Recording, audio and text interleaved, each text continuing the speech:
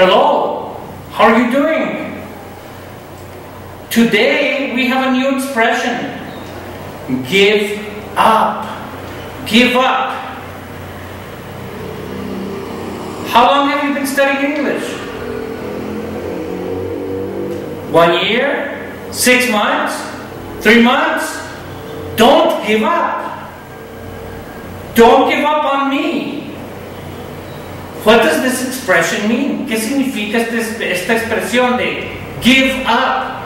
Give es dar, up es arriba.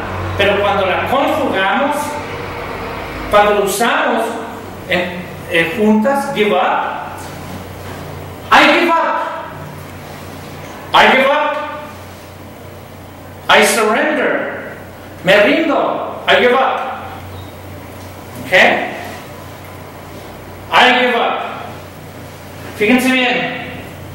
I gave up smoking 10 years ago. I used to smoke. Antes fumaba. I gave up smoking. I gave up smoking 10 years ago. Dejé de fumar hace 10 años. I gave up. Entonces aquí give up significa dejar. Give up smoking. Dejar de fumar. Aquí en pasado, I gave up smoking. Have faith. Tengan fe. Have faith. Don't give up on me.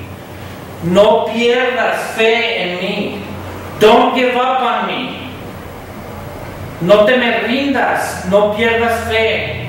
Okay? Entonces, to give up on, con on, es como decir no perder fe en algo.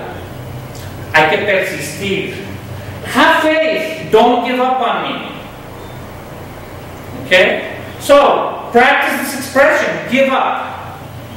I give up. Me rindo. Okay? Or, for Lent. Okay? For Lent. Lent es la Cuaresma. For Lent. Lent. Cuaresma. What did you give up? Quiero que hagan eso. Tell me. Díganme.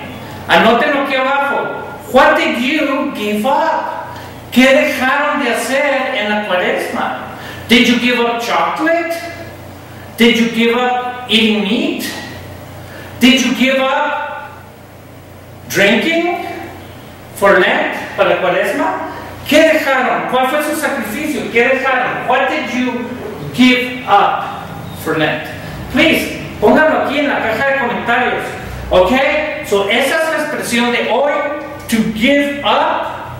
Okay? Please, suscríbanse, like.